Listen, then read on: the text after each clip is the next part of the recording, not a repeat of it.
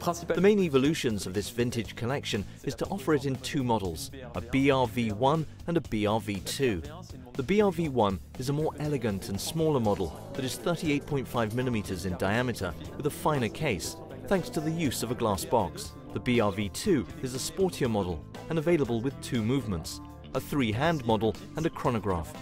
It's also smaller, only 41mm in diameter, bezel included, and on the three-hand model, the bezel is bidirectional. What we find with Bell&Ross in these vintage models is the iconic BR instrument style, with its four large white numbers on a black background, for easy reading.